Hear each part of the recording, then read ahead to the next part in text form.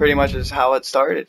All this stuff I put together as far as the weapons that we use in Blood Gun, we just pretty much go from the guns and the camos. I hope you enjoyed all that. I know this is the last episode of Blood Gun for a little bit.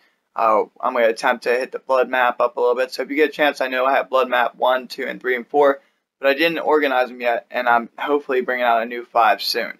I've been messing with the drink ups, giving you a little bit of Call of Duty news, which is fact and what's going to happen, and a little bit of rumors and leaks, which I like to, put out there for you guys and see what you guys like to think.